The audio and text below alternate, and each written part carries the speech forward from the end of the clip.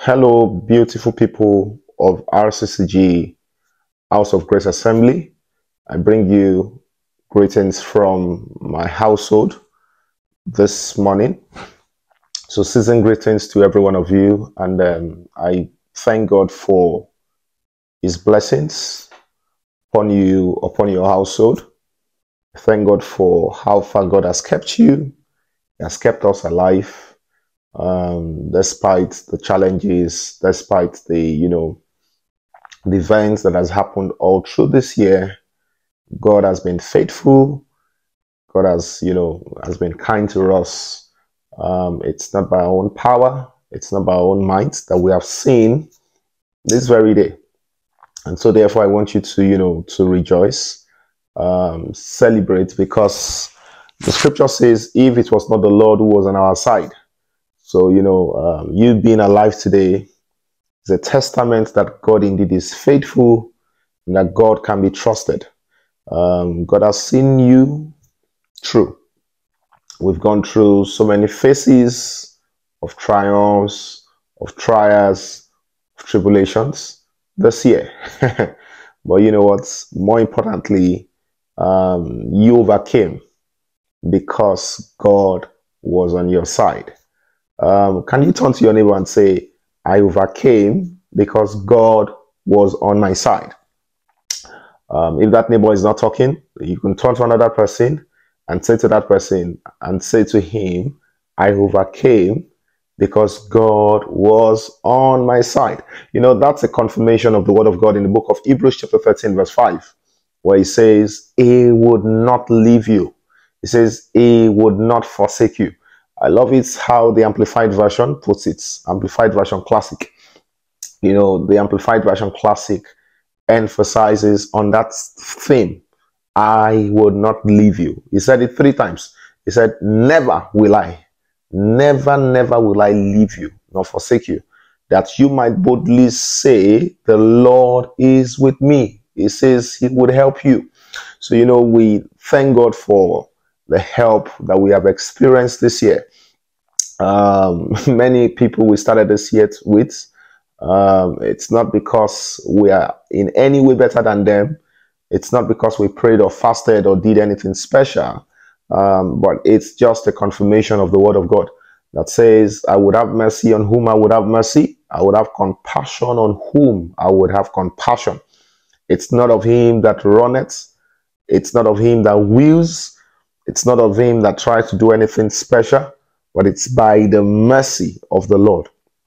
And that mercy that has prevailed over your life, over my life, over the lives of our family members, both extended and direct, and immediate, that mercy would never expire in the name of Jesus. Oh, I declare for someone listening to me right now, I ask that the mercy of the Lord will never depart from your life in the name of Jesus. So just like I said earlier on, season's greetings to you all. It's the period of festivity. It's a time of celebration. It's a time of rejoicing. And what are we really celebrating? We are celebrating the goodness of the Lord. We are celebrating the goodness of the Lord. The goodness of the Lord was made evident by the gifts of a special being, a being who was sent from heaven to perform one divine assignment. And that assignment was to bring about a reconciliation back to the Father. You remember in the Garden of Eden, when man lost his place because of sin. There was an excommunication from God's presence. We were separated from the commonwealth of God, right? We're separated, but the special gift of God in the person of Jesus was given to us. And he had one primary assignment, and the assignment was that he would bring us back to the Father. He would restore us back to the Father. In bringing us back to the Father, one thing was sure. The assurance is that not only do we return back to the Father, but everything we had lost, which the Father had initially given to man at creation was also restored. So it means that glory is being restored. It means that vitality is being restored. It means that, intimacy with the Father is being restored. It means that everything which speaks of life and godliness are being restored. And so why don't you rejoice this morning and say, thank you, Jesus, for coming to this world. Thank you, Jesus, for choosing to come for me. Thank you, Jesus, for not declining that mission to come to this earth just in order to bring me back to the Father. Thank you, Jesus, for choosing to save me. Hallelujah. Praise the name of the Lord Jesus. Now, it's an unusual service this morning. I was just in the course of preparing for how the year was going to run, and then I just thought that it was going to be necessary for us, right, as a family of God, we come together and we have a celebration, celebrating the Lord. Right, celebrating the birth of our Lord Jesus Christ. Yes, you might have read it somewhere in places. Some said, "Oh, Jesus was not born on December 25th. Jesus was not born on so day," and all that. See, we are not bothered about when Jesus was born. All we are doing is that we are celebrating the awareness. We are celebrating the assurance of our salvation because Jesus was born. It does not we are not bothered if it was December, January, February, March. The main thing is that Jesus was born. The scripture confirms that to us. You read Isaiah chapter 7 verse 14. It says, and you would see a sign. It says, and a virgin would conceive. It says there would be a sign. There would be a sign. And the scripture also confirms to us in the book of Isaiah chapter 9. It says, for unto us a son, a child is born, and to us a son is given. That's Isaiah chapter 9 verse 6. You then go into the scriptures in Matthew chapter 1 verse 21. It says, and you will call his name Jesus, for he will save his people from their sins. So you know what? It is a confirmation that Jesus was born.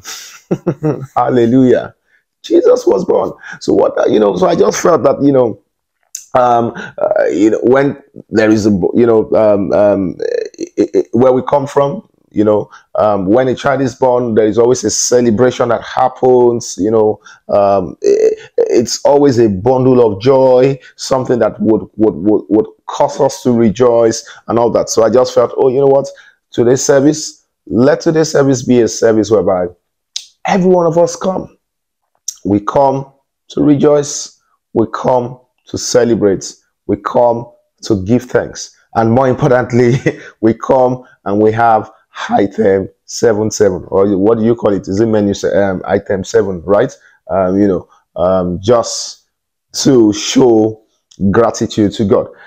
Quickly, I just want to give us a charge. There's a charge that the Lord had put upon my heart for a while, towards the build up of today. And the charge was, why give thanks? Why give thanks? Many of you would agree with me that the year in itself, 2023, has been a year of ups and downs. It's been a year of challenge. It's been a year of struggle. It's been a year of whereby some persons have had to cry. It's been a year of where some persons have had to, they've gone through, they've gone through Shege Pro Max, for lack of better word. Shege Pro Max is when your eyes see Shege in a pro maximum level, right? They've gone through all kind of things. Some have gone through defeats, whereas some have gone through victories. But irrespective of whatever might have happened in the year 2023, one thing still stands for sure. What is it? God's faithfulness. God's faithfulness stands for sure, irrespective of whatever you might have gone through. irrespective of whatever you might have gone through. God's faithfulness stands for sure. And I said, why give thanks? The Bible was admonishing us, in the book of 1 Thessalonians chapter 5, 1 Thessalonians chapter 5, from verse 16 to 18. From verse 16 to 18, it says, rejoice evermore. Rejoice evermore. It means let there be a cause for rejoicing, much more than you might have done in previous time. The word evermore means that your rejoicing must be in continuum. Your rejoicing must be in continuum. It means that your rejoicing must not be depleted. The level of your rejoicing must not in any way diminish. So rejoicing must be in what? In continuum, a progressive continuum. It says, rejoice evermore. Can you turn to that neighbor and say, neighbor, rejoice evermore? If that neighbor is not saying something, you turn to another neighbor and say, neighbor, rejoice evermore. Hallelujah. Verse 17 says, pray without ceasing. Now, it then went further to say in verse 18, which is where I'm going to. It says, in everything give thanks. Did you see that? It says, in everything give thanks. Why should you give thanks? It says, because this is the will of the Father. This is the will of God. So when we give thanks, what we have done is that we operate in the center of God's will. So when you see a being that has refused to give thanks, it means that being has ceased from operating within the core of God's will. So a way you know a man is in the center, in the core of God's will, is that in every circumstances, whether good or bad, in every circumstances, whether in their disadvantage or at their advantage, there is a voice of rejoicing that proceeds from their mouth evermore. Evermore means in continuum. So can you scream and rejoice? Can you leap for joy wherever you are right now and shout a great hallelujah, hallelujah, hallelujah? Shout hallelujah.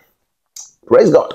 So, I'm just going to read out to us the 5 benefits why you must give thanks. Because, the theme I said is why give thanks.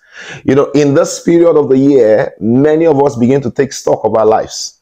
I saw something on Instagram some days back where somebody was doing like an audit or an assessment of the goal accomplishment in the year. The first thing the person wrote was, in so year, buy a new phone. The person did not buy a phone. But what did the person do? The person changed the goal. He changed it to buy a phone case and he marked it complete. It says, try and relax. Maybe go on vacation, and the person, some of us might have seen that thing, right? Why was that person doing that? He did that so that he could make peace with himself. A man who learns to rejoice is a man who has made peace with himself, irrespective of whatever is going on in his life. The reason many of us don't rejoice is because we have not made peace with ourselves. How do you know you have not made peace with yourself? You have not made peace with yourself is when you live your life in comparison with other people. You say, this guy has done this guy accomplished this, but this is where I am. Who told you that you both have the same life manuscripts? No. You don't have the same life manuscripts. God has not drawn the same, map for your lives. And so what you need to do in order for you to rejoice is that you must be at peace with yourself. You must be at peace with yourself. And what do I mean by being at peace with yourself? Is that you don't see yourself as a failure, irrespective of whatever has happened to you. You don't see yourself as a failure, irrespective of whatever you are going through. The Bible says to us that weeping might endure in the night, but joy comes in the morning. I declare for someone listening to me right now, your season of joy is here. I say it is your morning day. It is your morning season. Oh, can you speak to 5 persons around you and say, it is my morning season.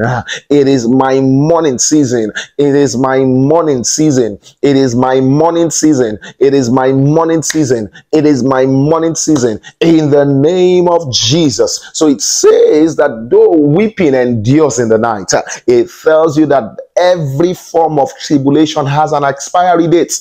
The Bible says, and it shall come to pass. What does that tell you? It tells you that it's not going to be forever because it has an expiry date. Barrenness has an expiry date. Lack has an expiry date. Infirmity has an expiry date. Tribulation has an expiry date. And so what you don't do in, what you must learn never to do is to glorify your problem beyond the saving power of Jesus. Because in the name of Jesus there is power to save. In the name of Jesus there is power to deliver. It says, and you will call his name Jesus, because it will bring forth about some form of deliverance, some form of comfort. I speak into your life. Whatever might have negated the cancer, the principles, the plans, the purposes of God in your life before this time, they are expended, they are expired in the name of Jesus. I declare they expire now. I declare they expire now in the name of Jesus. Hallelujah. So why give thanks? Why give thanks? The first reason why you give thanks is because thanksgiving is a command. Thanksgiving is a command. 1 Thessalonians chapter 5 verse 16 tells us that thanksgiving is what? It's a command. It says, rejoice evermore. Psalms 150 verse 6. Psalm 150 verse 6 says, let everything that has breath, if you are living, can you give God praise? I say, if you are living, can you give God praise? Let everything that has breath praise the Lord. When, David was writing in Psalm 150 verse 6, let everything that has breath praise the Lord. It's not just only humans he was talking to. And that's why you would see, theologian said, when you see the trees bending to the right, to the left, to the right, to the left, that what they are actually doing is they are giving God praise. Let everything that has breath praise the Lord. The second thing you need to know about Thanksgiving, because this is a charge for us this morning. The second thing you need to know about Thanksgiving is that, Thanksgiving unlocks doors and break barriers. Thanksgiving unlocks doors and it does what? And it breaks barriers. Acts of Apostles chapter 16 verse 25 to 26.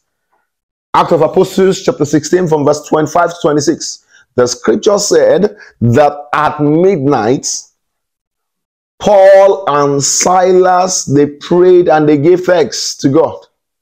And every door that had been shut against them opened on their own accord. Oh, my brother, my sister. The reason why that door that you've been knocking probably has not opened up is because you've not given enough praise. Yes, you have prayed, but why don't you switch into thanksgiving? Why don't you switch into praises? Why don't you switch? By the special grace of God, next week Sunday, the 31st of December, in our morning service, it's going to be a time of reckless praise. The theme for next week Sunday's praise would be perfected praise. Perfected. It's a praise that perfects everything. It's a praise that brings about perfection in everything you do. So it's going to be a praise reckless. Reckless praise. By the special grace of God, it would be a service where, you know, we would not necessarily even need chair.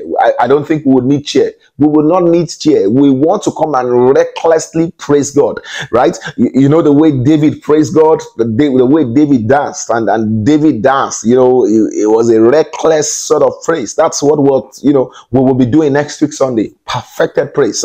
But it's just to set the tone for us ahead.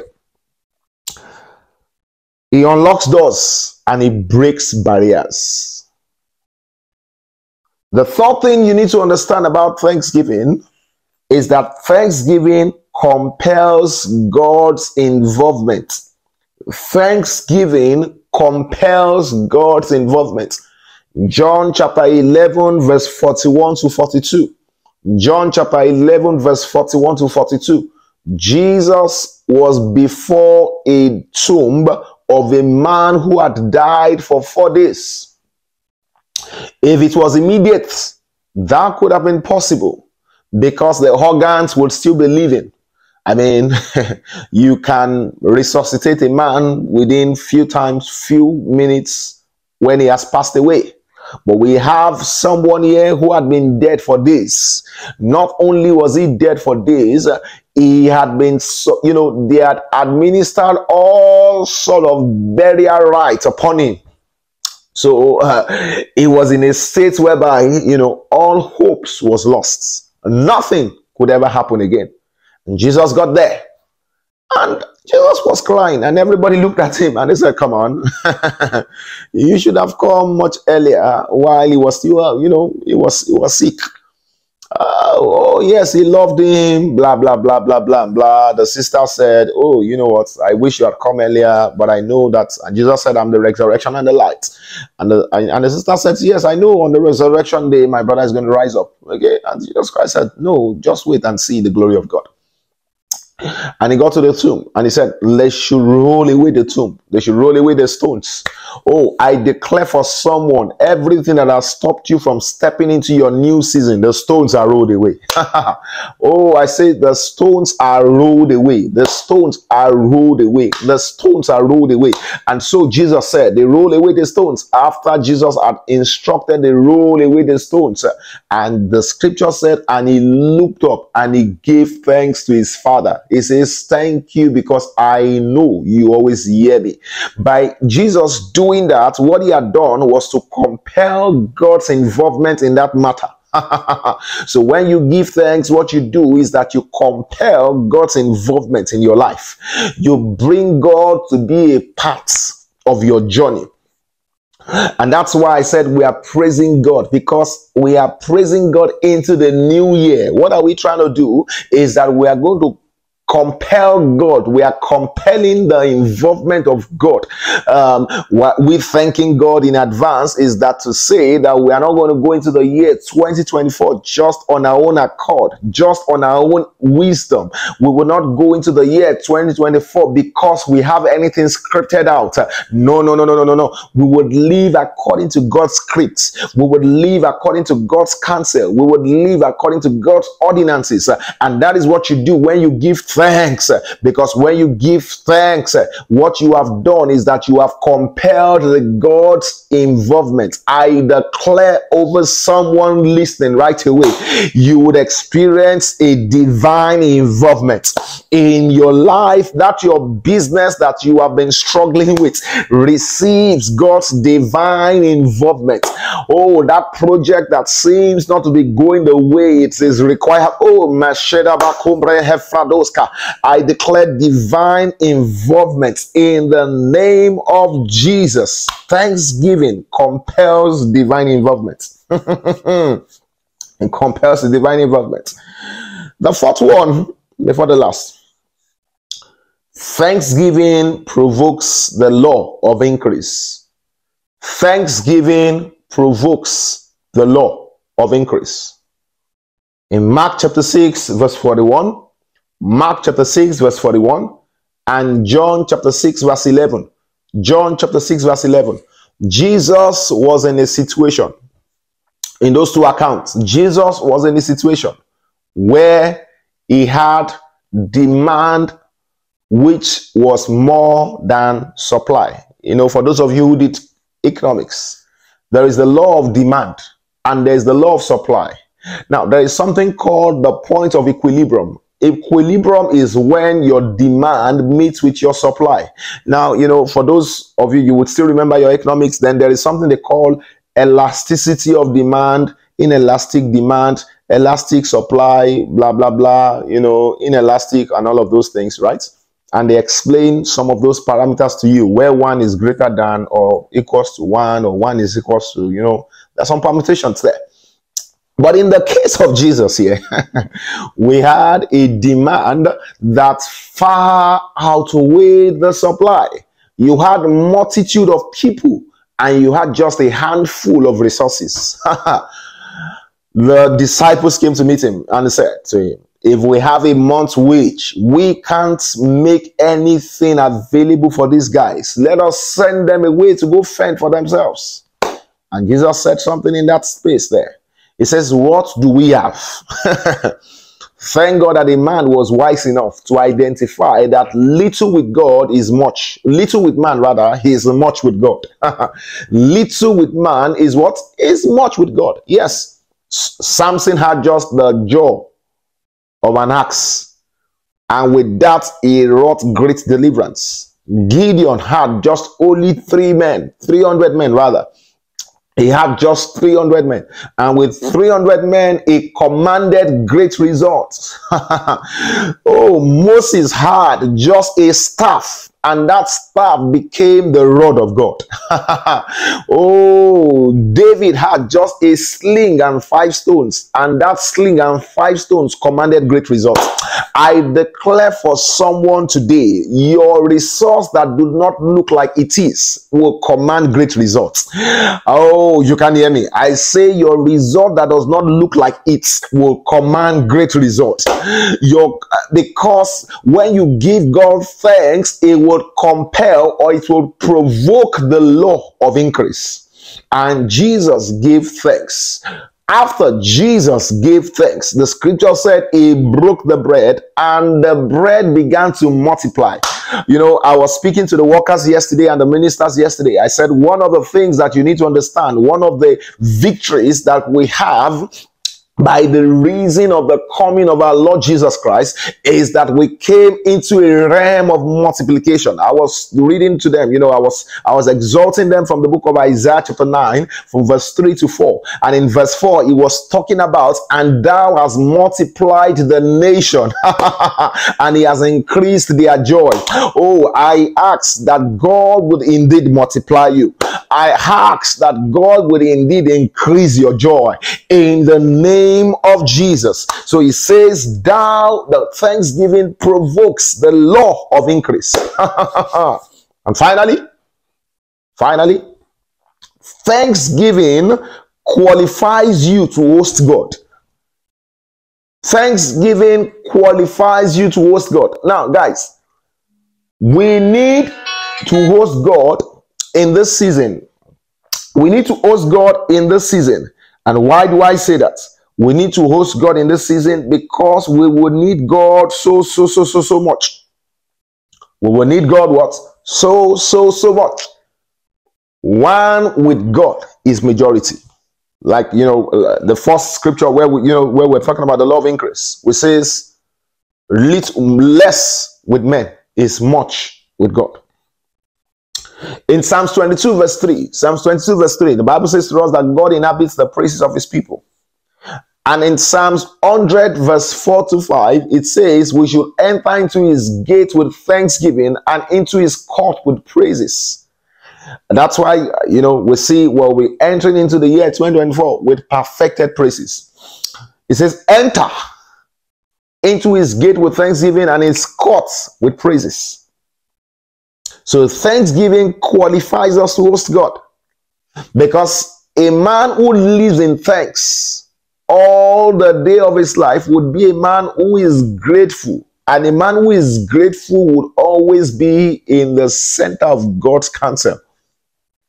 Oh, so we have said thanksgiving, right? But I just want to admonish every one of us. In this season of love, show gratitude to people around you. People who have helped you, people who have supported you. I mean, it could be as simple as a thank you message to that person. Thank you for praying with me when I was trusting God for something. Thank you for your kind words that you said to me. Thank you for the assistance that you provided. This is a time for you to show gratitude. Show gratitude to your parents. Show gratitude to your siblings. Show gratitude to your employers, to your employees. Show gratitude to everybody around you. Show gratitude. You know, the reason why many times we don't show gratitude is because we have a sense of entitlement. Oh yes, my father is paying my school fees. He has to pay my school fees because that's his responsibility.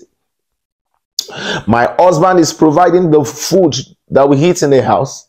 He has to provide the food because it's his responsibility. But guys, hear this. When you give thanks, you have seen what I said, what Thanksgiving will do. Yeah. You know, there's a song that Paul Ikedairo sang. It says, Mo shorire o eleda mi mo diemu. It says, I think, Tomo badupe ori ano, ari omiran gba. What does that mean? It says, when a child shows gratitude for what he had received yesterday, he would obtain a new one the next day. So be gracious to people. I mean, show gratitude. Say thank you to them. You could go a step further. You could credit their accounts. I mean, there is nothing too small. You can credit somebody's account. Oh, you know what? You can credit somebody's account, or you can credit somebody's phone with credits. You don't need to go and break the bank before you show gratitude. You can load the person's mobile phone with text with credit cards, or you can load his bank accounts. It's a way of showing gratitude. Or you can buy gifts for them, because God loves. A man who lives in gratitude is a man who understands love. And one thing you must know about love is that where there is love, there is giving. The Bible says, for God so loved, and because God so loved, God gave. A man who has not learnt the concept of giving is a man who has not learnt the concept of love. And you don't know love when you don't know God. So, I want to admonish you guys this day. Show gratitude. Don't be an ungrateful people. Show gratitude to your parents. Show gratitude to your loved ones, to your siblings, to your friend. Show gratitude to the shepherds over you. You know, this is a dodgy subject I try to avoid so that you don't think that, oh, pastor wants you to give him something. No, no, that's not what we're talking about. I have seen the power of God being made manifest by reason of giving thanks. You know, recently there was something I was supposed to get and I could not get. I mean, I tried everything and I did not know how I was going to make a request for that thing. So the Lord said I should do something, and I did something. I blessed our father in the Lord and our mother in the Lord, Daddy Gio and Mommy Gio, in the just concluded Congress. I blessed them with some amount of money, and I just wrote money for refreshment as you wait upon the Lord during the Congress. You'll be amazed how God did the turnaround. And what I was expecting and I could not request or I could not ask, miraculously was delivered. I'm not saying you give people things because, no. But I'm just telling you that it is blessed to give. Give thanks. You know, kind words. Thank you. Thank you. Thank you. First, you thank God. The second is you thank men. the relationships that God has placed around you. It is very important, because when you do so, God, in his infinite mercy, would lift you up, because he sees you as someone who is grateful, and definitely he can trust you for the next phase of your life. No form of gratitude is too small to give. Text message, a call, a prayer, a card, a gift. I've told you. And for those of you, maybe this year, you have not given your parents anything, I want to beg you by the mercy of the Lord. If you have not given your parents anything this year, I want to beg you by the mercy of the Lord. Make sure you buy something for them. Even if it's a small bottle of wine, even if it's a small, Indomie or something, make sure there is a blessing that comes when you show gratitude to your parents. Oh, please, I want to beg you to do that.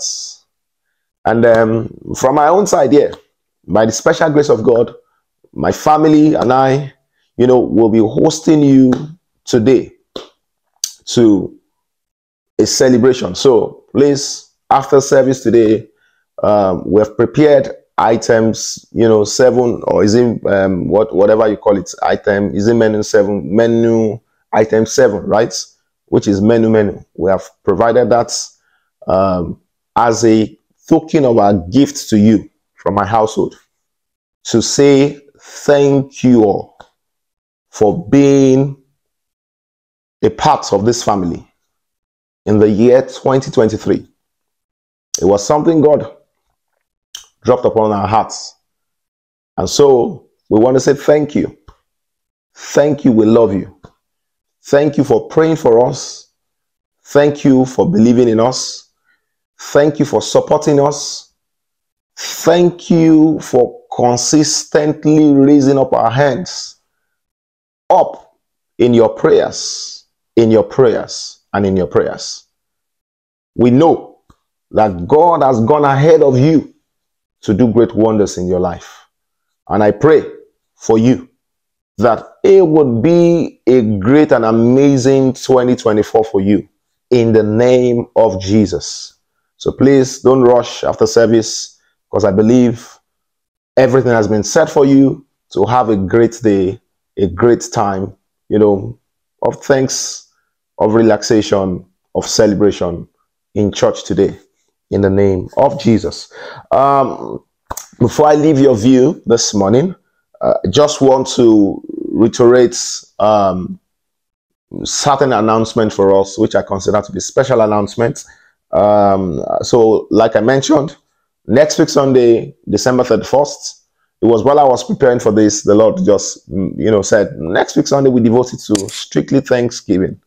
And he called it perfected praises. Perfected what? Praises. So next week Sunday, which is December 31st, by the special grace of God, we'll be having just one service. And it's going to be a time of praise, prophetic praises, prophetic praises, prophetic praises, prophetic praises. Come to praise God like you have never done before. So that's going to be happening by 7:30 a.m. in the morning. And in the evening of that day, we will be having our crossover service, which will be starting with an Holy Communion by 9 p.m. So please, the communion service starts by 9 p.m. on Sunday, the 31st. We'll be crossing over into the new year. So by 9 p.m. we have the communion service. Immediately after the communion service, we are moving straight into the crossover service. It's going to be a great time to see God. It's going to be a great time. Come prepared to receive what God has in stock for us. 2 weeks ago or 3 weeks ago, I can't remember, I was sharing with the ministers and the workers the theme for the month, for the year already. God had given us the theme months ago. So I was just telling them the theme for the month, the theme for the year, rather, the year 2024. When God gave us the theme for the year 2023, He says it's time to fly. I mean, and we saw the hand of God show up in so many lives, so many, so many destinies were transformed. We had, I mean, we've never experienced it before. In this year alone, in House of Grace Assembly, we had about 3 weddings that we had. I think 3 or 4, if I'm correct, that we had this year. We had not multiple births, right? That we experienced. We had change of jobs. We had, divine relocations for a number of people. And God, it's because God said it is time to fly, meaning it's time to come into the fulfillment of that which I prepared for you. So in the year 2024, you don't want to lose out from what God has in stock for you. So you know what? Where you need to get that information from is on Sunday, December 31st, for the Watch Night service that begins 9 p.m. The communion service is very essential because anyone who would cross over, it was an instruction God gave to Moses. When you're going to cross over, there has to be a participation in a communion that brings us as a people together. So there is a signature of God. The communion would guarantee the signature of God upon us. And by the special grace of God, on the 5th of January, we'll be having our first Holy Ghost service for the year. If you have never attended the Holy Ghost service before, all throughout this year 2023, I want to appeal to you, do not miss the first Holy Ghost service of the year. It's happening on the 5th of January. And on the 7th of January would be our annual Thanksgiving. The 7th of January will be our annual Thanksgiving. All of these details will be communicated to us in the course of the week. But I just needed to reiterate the importance of these meetings. And I look forward to seeing you next week, Sunday. And I look forward to seeing you at the Watch Night service, because I know definitely you are making it in the year 2024. So in advance, on behalf of myself, my wife, and my children, we're saying to you, Merry Christmas and Happy New Year in advance. We love you. We love you. We love you. God bless you, and see you next week Sunday. Amen. Shalom.